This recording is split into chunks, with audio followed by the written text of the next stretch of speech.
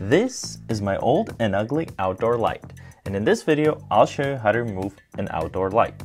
Hey guys, welcome to Daddicated. My name is Andy. I like to make short and helpful videos like this one. If you enjoy this type of content, hit that subscribe button and let's begin. Step 1. For your safety, turn off your circuit breaker. Double check that it's off by flickering the light switch and looking to make sure that the light is off. Step 2.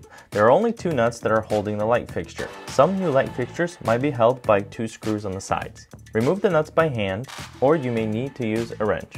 Step 3. Do me a favor and smash that like button. Step 4. Pull the light fixture off and remove the wire nuts by unscrewing them. Then disconnect the 3 wires. Step 5. Use a drill and remove the light fixture mounting plate. That's it. Now you're ready to follow the instructions of your new light fixture and you're all set. Thanks and subscribe.